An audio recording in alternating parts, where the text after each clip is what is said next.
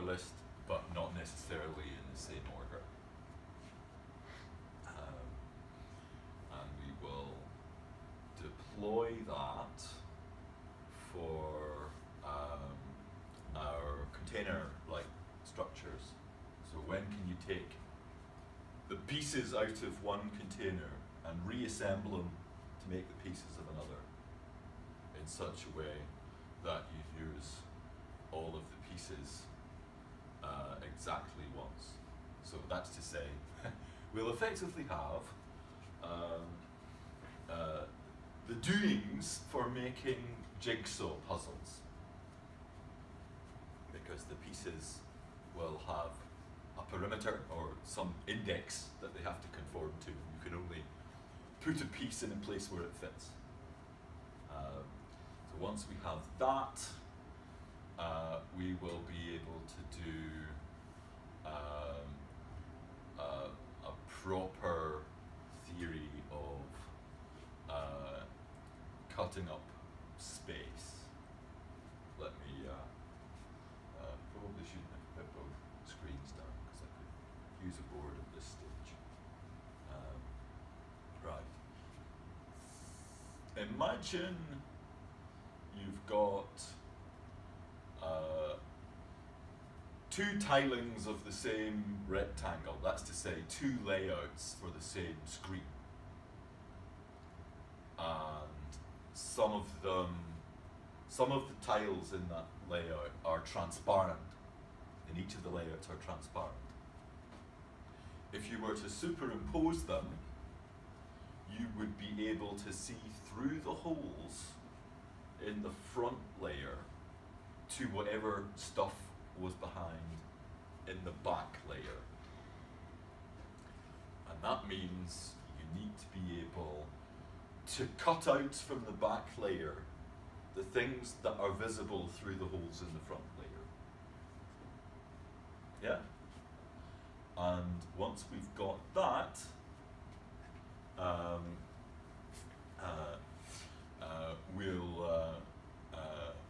we'll be able to build window managers that don't just tile, but that actually behave like a typical desktop, where you have layers of a desktop that have maybe, you know, one rectangular window somewhere in the middle and then empty space surrounding it.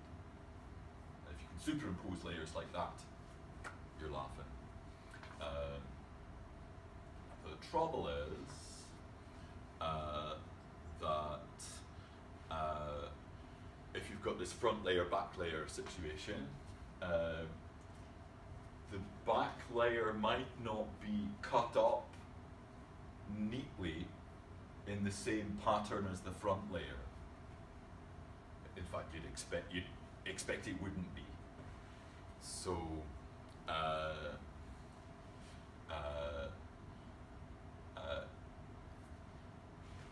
the question then is how to impose on the back layer the cutting up structure of the front layer. And that's where you get into never mind the pieces it's cut up into now, I want it to be cut up this way. So rearrange the pieces you've got into the pieces you want, and that's where permutations matter. We'll figure out how to manage permutations, and then we'll figure out how to manage cutting up interiors, right, in whatever way you want, rather than whatever way they are actually cut up. And at that point, you will have control. So that's what's going to go there. I should do some more stuff here. Administratively, this is my last lecture of this term. I know we have a slot on Friday. Unavoidably, I've had to put a first year test into that slot. It was the only time I could get the lab space.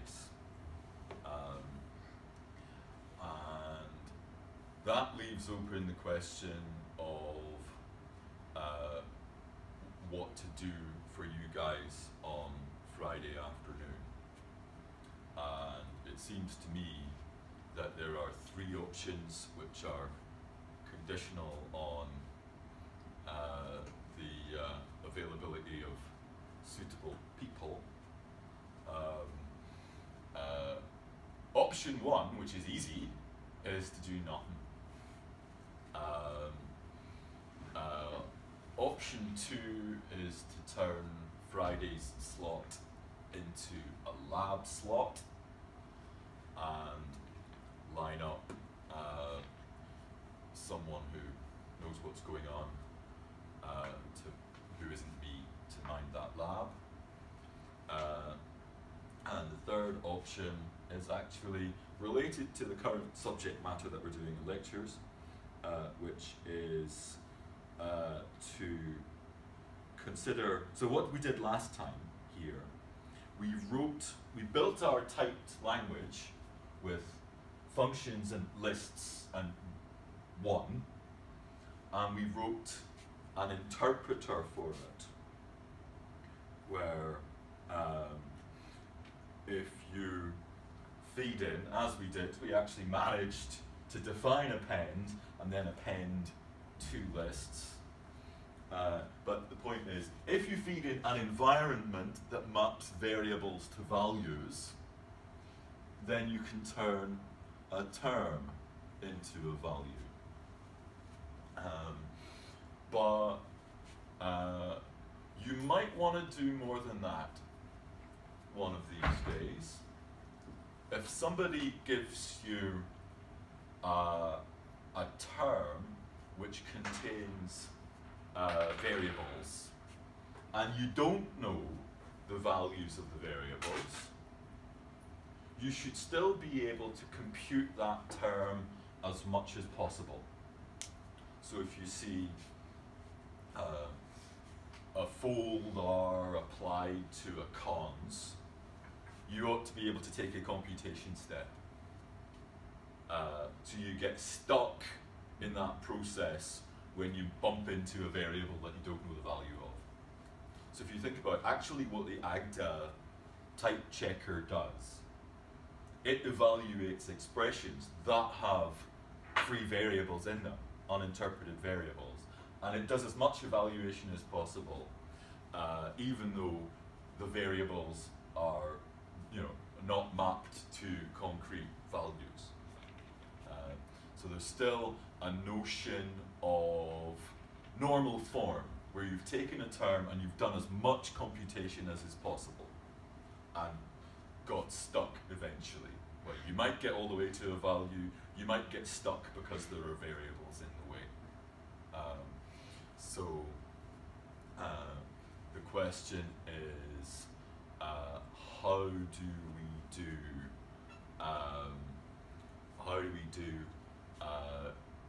evaluation? How do we do normalization? How do we put a term into its normal form when it's got free variables in it? The same sort of thing happens if you have a function. If you have a lambda term, at the moment our interpreter just says, wait for the value of the argument for the function to turn up, and then evaluate the body of the lambda. But what if instead you want to do as much computation as possible under the lambda, even without knowing the value of the variable? That's a fun thing to do, and our very own James Chapman is a particular expert in how to do that. So I've asked him if he might be willing to show you how that's done, starting from this language that we built last week. And he's still making his mind up, but I'll let you know. However, in the meantime, I want to try to sort of set that up a little. Okay, So what I want to do, we've got a notion of syntax. Here's our syntax, and it's got a notion of variable. So as well as just interpreting terms, we ought to be able to manipulate terms in various ways. And one of the things we ought to be able to do is to substitute terms for variables. Right? If you've got a term that's got some variables in it, and you know and you've got a bunch of terms that you want to replace the variables with, you should be able to process terms systematically, replacing the variables with your chosen stuff. But that turns out to be there's a little wrinkle that you have to work around. So first of all, we ought to figure out what a substitution is. And in order to do that, I'm going to perform a small refactoring of this code. So remember, we had an environment, and an environment maps variables to values. And what we said was, for each variable in scope, we need a value, and the value has to have the right type. Okay? That's all very well, but if we want to make a substitution, that's going to be a mapping of variables to terms, not to values. However, if the substitution is going to be sensible, the terms that we use had better have the right type, the same type as the variable. Otherwise, it's not going to make sense to substitute those terms for those variables. If it doesn't respect the type, it's not good. You're not going to get a sensible term out afterwards. Yeah, there's no point in taking a variable that stands for a list and substituting a function for it. That's daft. So we're going to have to figure out how to represent a substitution that could possibly make sense in the first place. And in order to do that, we've got a notion of mapping from variables to typed values. We should generalize that to a mapping from variables to typed stuff. And you've seen something like this before.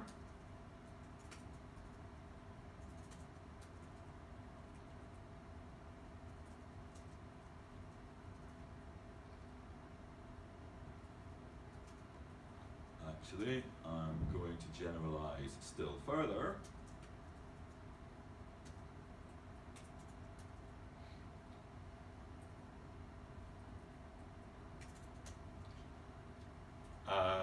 If you've got, in this case, a backward list, or what we've been calling a context of things, and you know for each thing in the list what sort of stuff you want, then you can explain what it means to have appropriate stuff for all of the things in the list.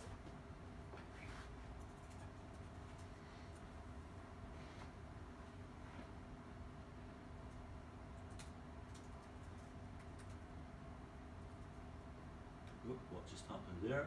Oh, that should be P of T. And I should probably change these capital T's to lowercase x's, just to be tidy. Okay? That makes sense? So all we're saying is, we've got some notion of P that is indexed over x's, so stuff appropriate to a given x, and we've got a backward list of those, of x's, and we're just saying we want a P for each thing in the list. So we just build a big tuple of them. We did this already with when we were building containers. Okay, and then all I've said, I've restored the notion of an environment by saying the things that are appropriate to the list elements are going to be values. And that means of course, that the things in the list had better be types. So this definition is fine. I'll probably write its type down, but just for documentation purposes.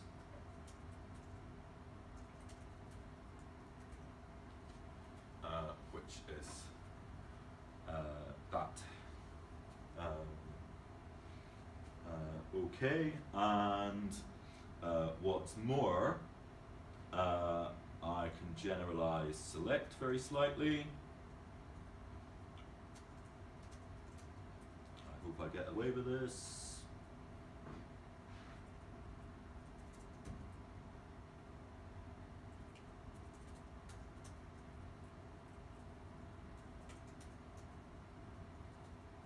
And I do.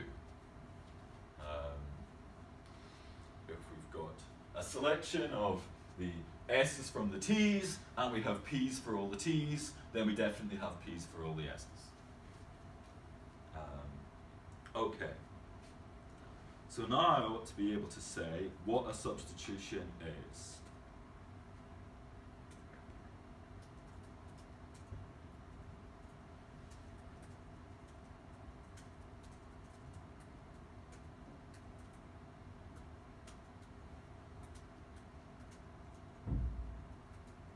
Right. Okay. So what in general is going on is that we've got, suppose we have some terms that have some variables in them, and the variables live in scope S's.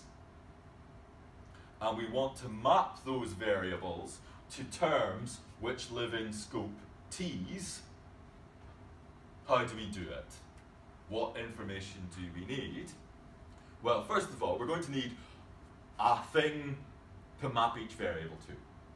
So that means we'll have to have an all something S's. That should be a question mark, shouldn't it? We need to map all the source variables to something. And what are we going to, and you can see it's going to be something, we are allowed to look at the type of the variable in order to say what would be an appropriate thing to map it to. So okay, I'll give myself a lambda and get rid of it later. So now S is the type of the variable that we're going to map. T's is the variables that are in scope after the substitution. So we're going to need a term in scope T's of type S. And then, having seen that, I'm just going to get rid of the unnecessary lambda. So that's a substitution. It says, and it's a type-safe substitution. We know that whenever, and it's a scope-safe substitution, we know that whenever we bump into a variable, we will have the right information to replace that variable with a thing that has the right type and doesn't refer to any variables that aren't in scope. All right, so let's see if we can do it. Subst is going to say, for all, we've got a source context, we've got a target context, and we've got a subst from one to the other. Under those circumstances, we ought to be able to take a term of any type in the source context and give back a term the same type in the target context. That's to say, if our substitution preserves the types of, if the actual operation on variables preserves types, then the operation on the whole term ought to preserve types. So this is a lot like evaluation, except instead of, it's sort of symbolic evaluation. Instead of mapping variables to values, we're mapping variables to terms, but it's going to be very similar. And we know that just as we were always respecting types when we did the evaluation, we're always respecting types when we do the substitution. So let's just call that T's and T. Oh, what have I done? TY. Okay. Right. So we've got a bunch of work to do, and the business happens immediately. We hit our variable. It is in scope. We know how to map all of the variables. So what we have to do is figure out what happens to that variable in particular. And it's going to look a lot like that. So much so that I'm just going to pinch it.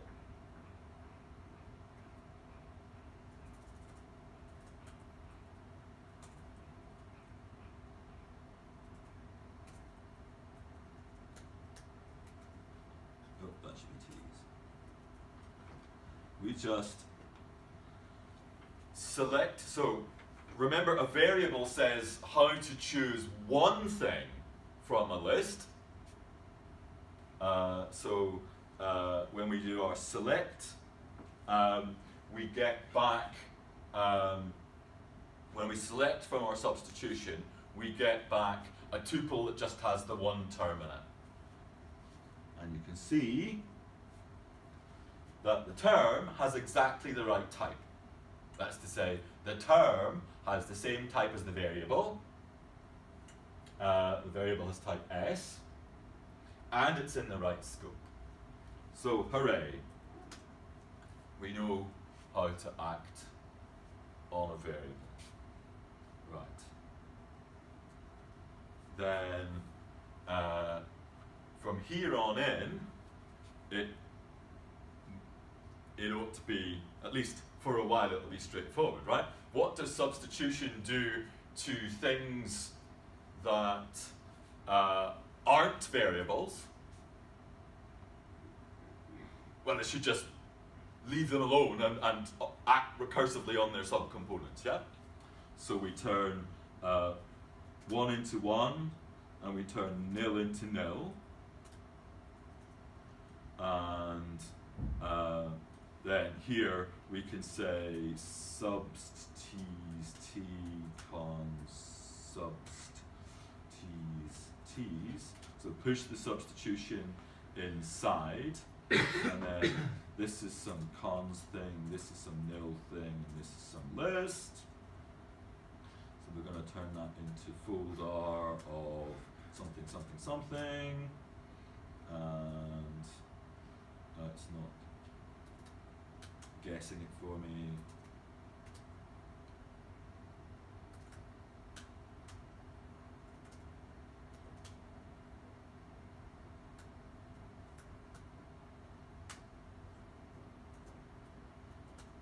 And I'll do the last one because you can guess where the problem is.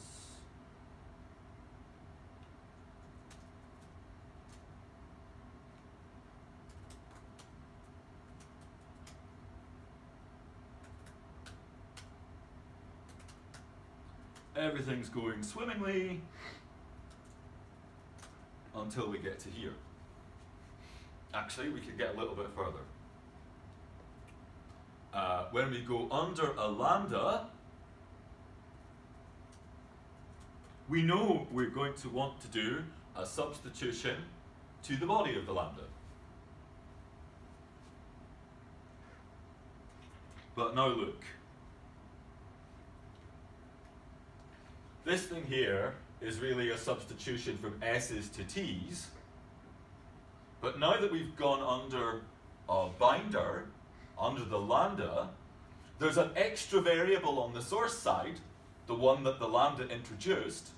And because we said we were going to turn a lambda into a lambda, there's an extra variable on the target side. So we've got a little problemette of how how to deal with that.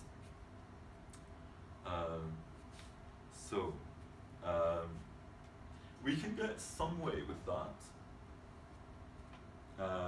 We can even say, well, we know that because there's something in the source context, we know we first of all have to explain how to map the new variable. Do you remember, I mean, a long time ago in the dim and distant past, you may have been taught the lambda calculus by Richard Connor. And there was a whole business about when you're doing a beta reduction and you have to do a substitution and it goes inside a lambda, you have to figure out how not to screw up the variable names. Does that ring a bell? Capture avoiding substitution? We are in the same problem here, but we're going to get out of it just now. Okay, so we've got to say, what do we map the lambda's variable to?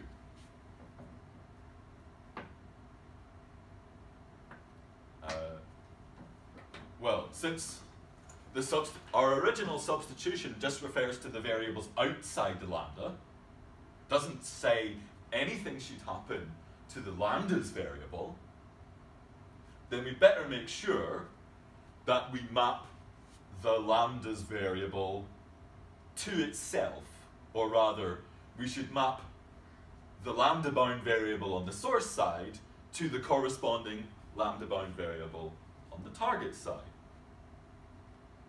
So we can do that if we have the right bits and pieces.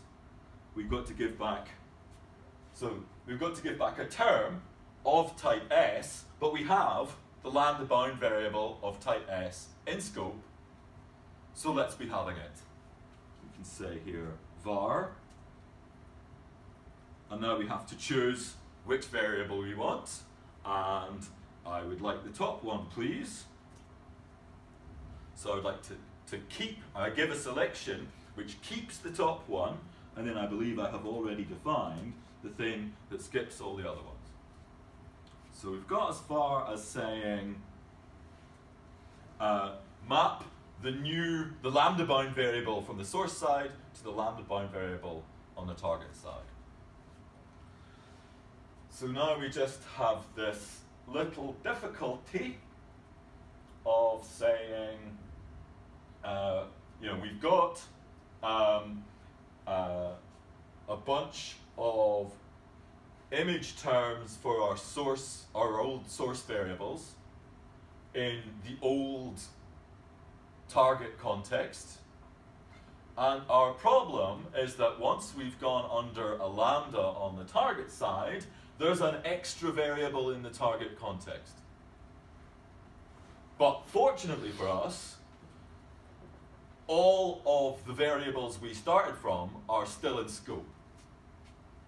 So all we've got to do is fix up those variables. We've got to make sure that instead of choosing variables just from t's, we're choosing them from t's and this extra one. But if we were able to choose the variables from these things, we ought to be able to choose them from those things and some more. Yeah? So it's all going to be fine. We'll need another gadget, which is, of course, functoriality of all.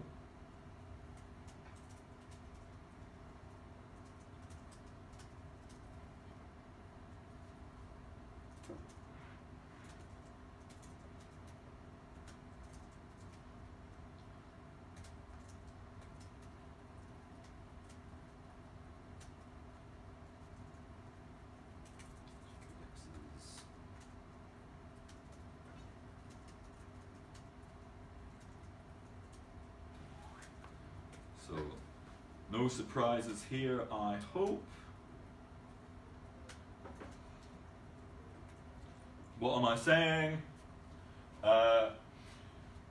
If we always know how to turn a P into a Q, and we've got P's for all of these X's, we should be able to get Q's for all of the x's, just by turning each of the p's into a q.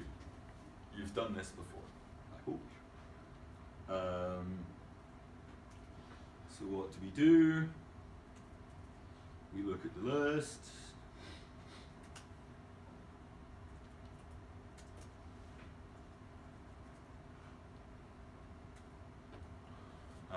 Okay, everybody happy with that? Just go through doing the appropriate f.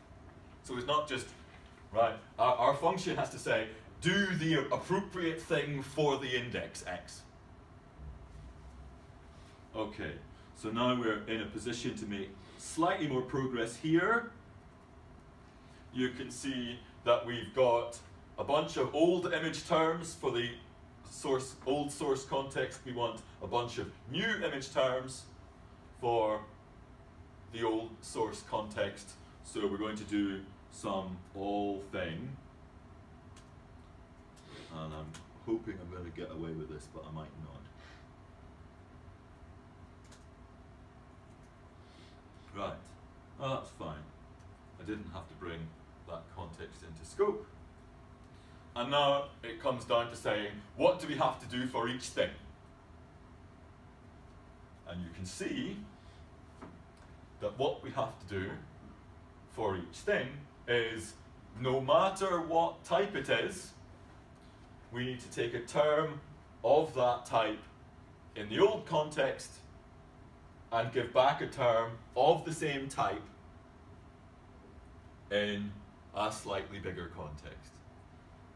And we've got to do that just by tweaking all of the variables. Okay. So, here's what happens.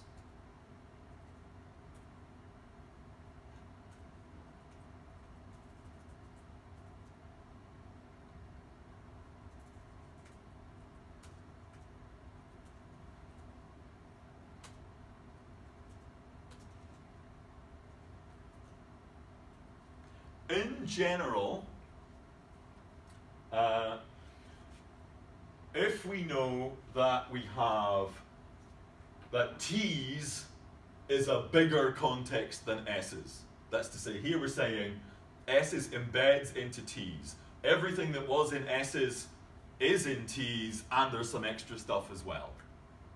Then we ought to be able to take terms over just the S's and turn them into terms over all of the T's.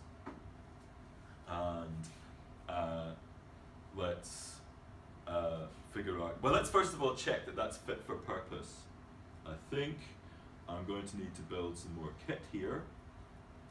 In fact, I know I am. I'm going to need the identity thinning.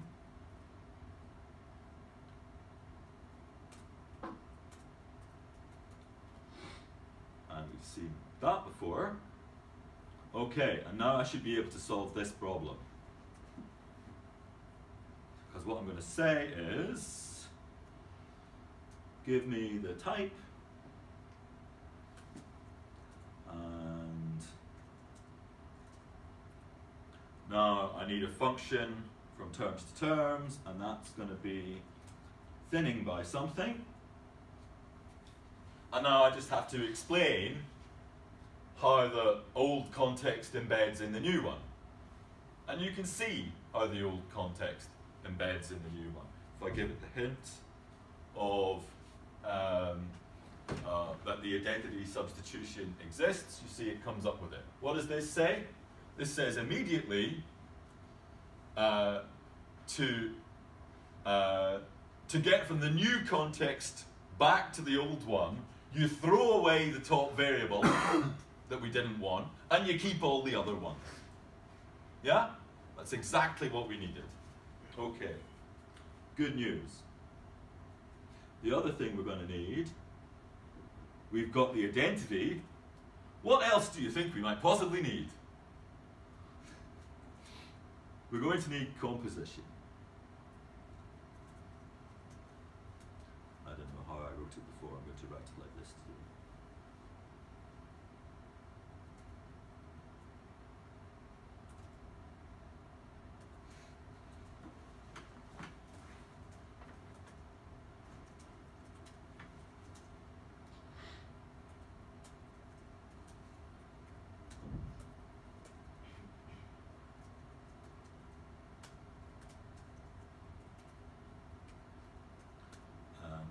remember that we look at the second one first.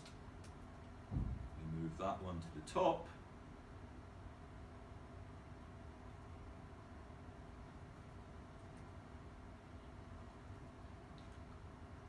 And then for this one we have to look at the other thing.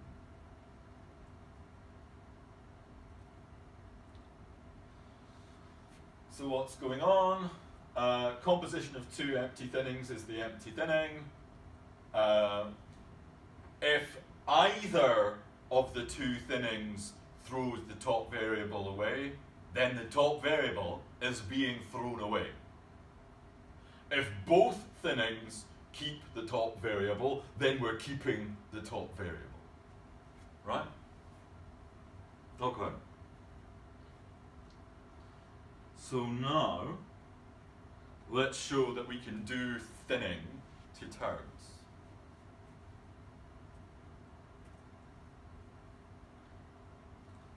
And let's go straight to business. What happens when we hit a variable? Well, a variable is a selection of one from S's,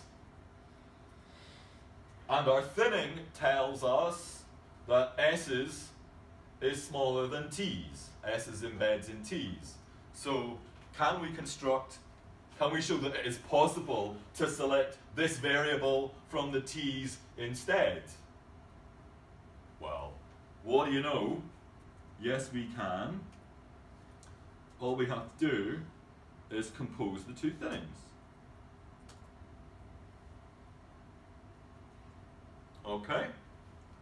Now, the other piece of business is the other case where we're likely to hit trouble is the lambda case.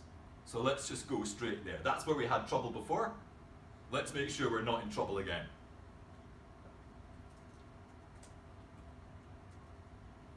Right? What we want to do, we want to turn lambda into lambda, and we need to do some thinning of the body of the lambda. And now you can see what's going on. Before, we had a thinning that says the old source variables are embedded in the old target variables, but we've just gone under a lambda, both on the source side and on the target side, so there's an extra variable on both sides now. So we have to explain how the new source variables embed in the new target variables. And that means we have to say, first of all, what to do with the top variable. Are we keeping it or are we throwing it away? Well, it's just possible that the lambda we're acting on actually uses its bound variable, so we'd probably better keep it, right? So we decide to keep it. And now what are we left with? Well, then it asks us, what are you doing with all the other variables? And we know what we're doing with all the other variables.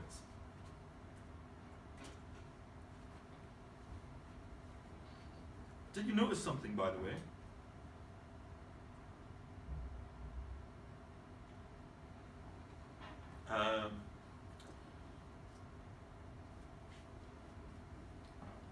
Look at this line.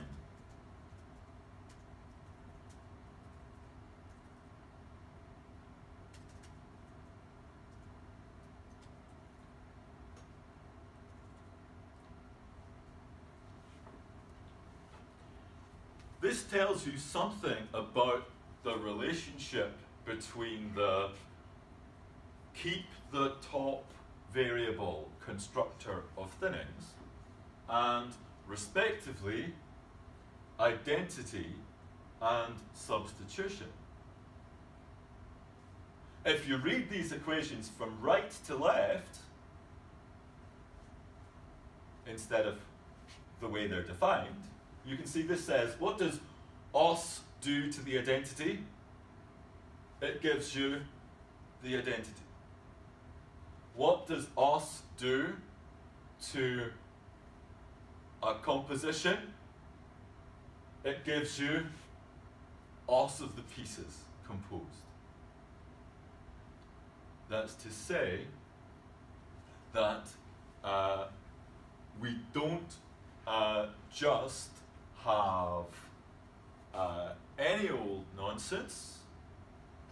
The action of, so what we've really got is a category whose objects are the contexts and whose morphisms are the thinnings. And what we have here is a functor from that category to itself. The thing that says, extend the context with an extra variable. What does that do to contexts? It glues another element on the list. What does it do to thinnings? It does this. So what we're really exploiting is the functorial structure of thinnings. And what we're really defining here,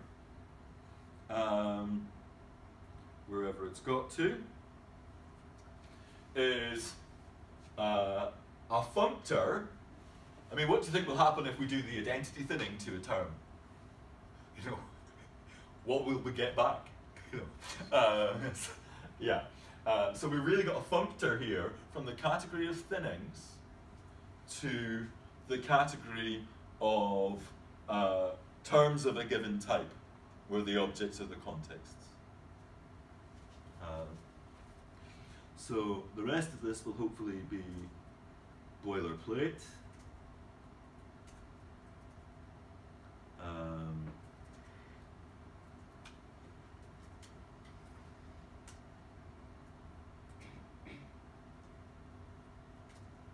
What have I done?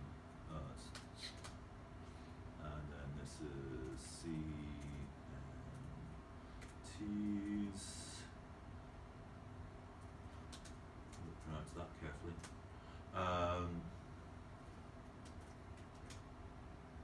Spell that carefully.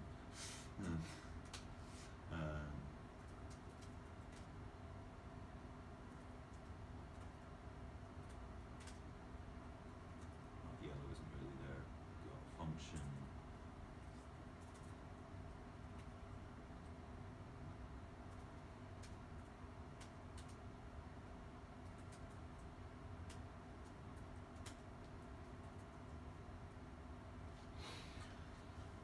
Okay, so we've managed to define thinning, and that completes our definition of substitution.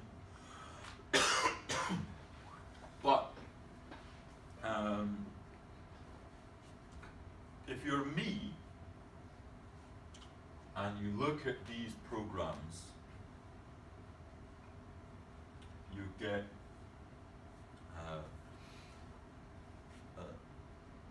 spectacular sense of boredom,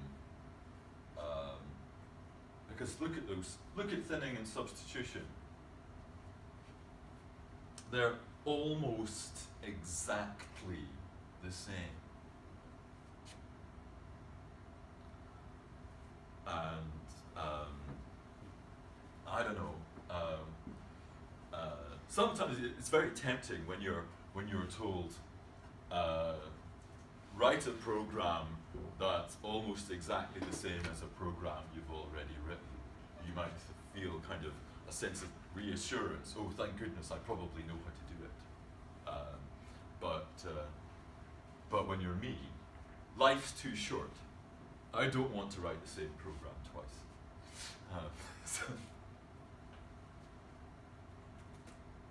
So, what's gonna happen?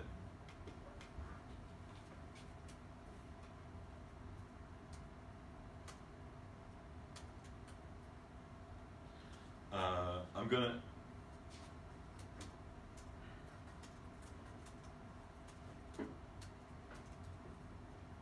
notice that subst is one of those things, and so is thinning. They are both some sort of relationship between source and target contexts. So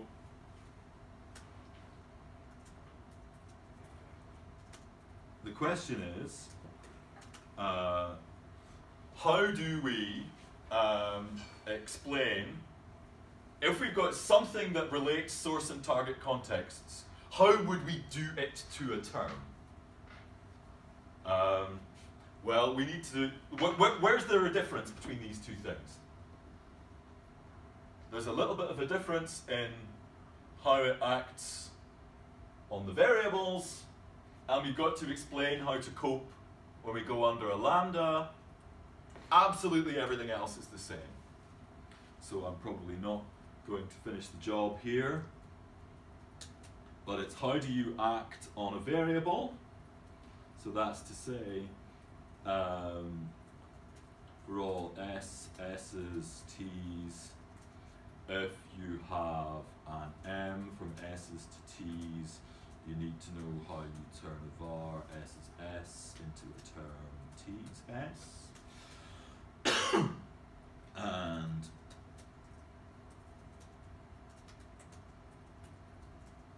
you also need to know when you go under a binder how you stick. Oh, that should be, what did I, oh that's LM. And that should be this. Okay, so if we have that, we ought to be able to write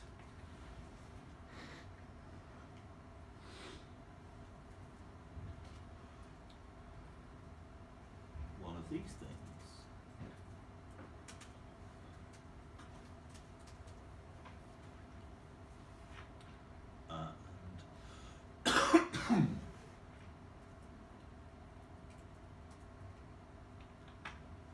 By the joy of cut and paste, I'll have it done before the end of this lecture.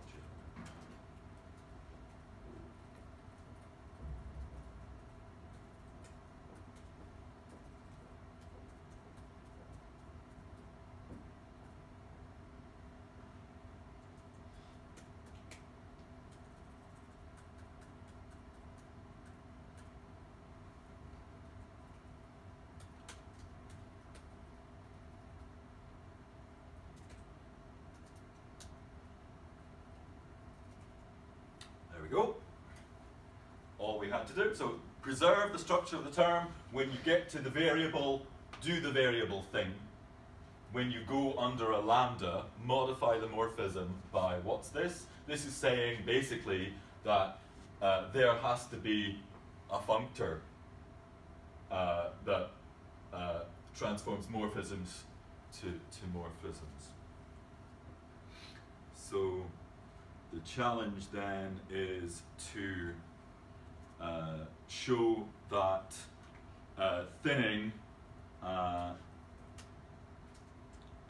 is indeed an action.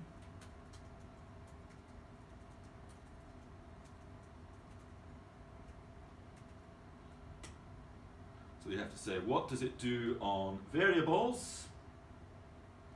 Well, we get the thinning and we get the variable, and it gives us back var x composed with the thinning.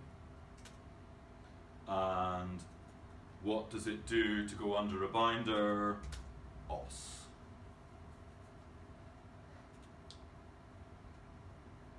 I should call this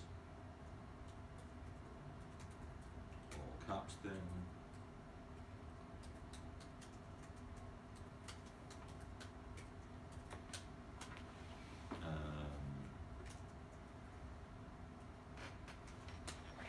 Right, what does substitution do to a variable? Well, we get a bunch of t's and we get an x. And now I'm going on the steal. And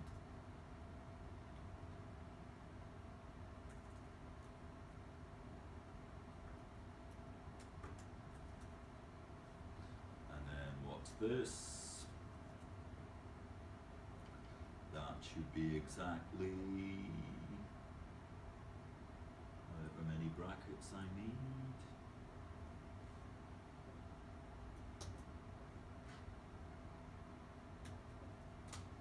What's it complaining about? Oh, I didn't need that extra subst. I probably don't need that bracket. So all we're saying is how to act on a variable and what you need to do to cope when a lambda brings an extra variable into scope. And okay, I've still used thin here, but I could instead use act.act of thin. What? Action.act. And this way, by just abstracting out which category of morphisms is acting on terms and writing all the boring stuff of just piling through the ordinary constructors of the syntax systematically. We boiled it down to how do we cope with variable binding and what do we do when we reach a variable. And then we instantiate the same program twice, once for thinning, and that gives us the ability to do the right thing once for substitution. Naturally, of course, we ought to prove that thinnings form a category and that they act functorially on terms. That's to say, if you apply the if you thin a term with the empty thinning, or the identity thinning, it won't do anything to the term. And if you thin a term with a composition of thinnings, it's like thinning with the first one, then thinning again with the second one. And the same thing for substitutions. There's an identity substitution, which maps all of the variables to themselves. And there's a composition of substitutions. So what does composition of substitutions do? Well, a substitution is just a bunch of terms. So you do the second substitution to all of the terms in the first substitution, and you've got a composed substitution. And again, you would expect that the action of a composition of substitutions is the composition of the actions. What we have finishing off is just that, once again, the categorical structure of what's going on, seeing things not just as a type here, a function there, but as really giving us some structure, collecting things, relating things as functors, gives us the tools we need to get work done in a sensible compositional way. So at that point, I'd better stop and say thanks very much. It's been lots of fun. Cheerio, internet land, and Merry Christmas.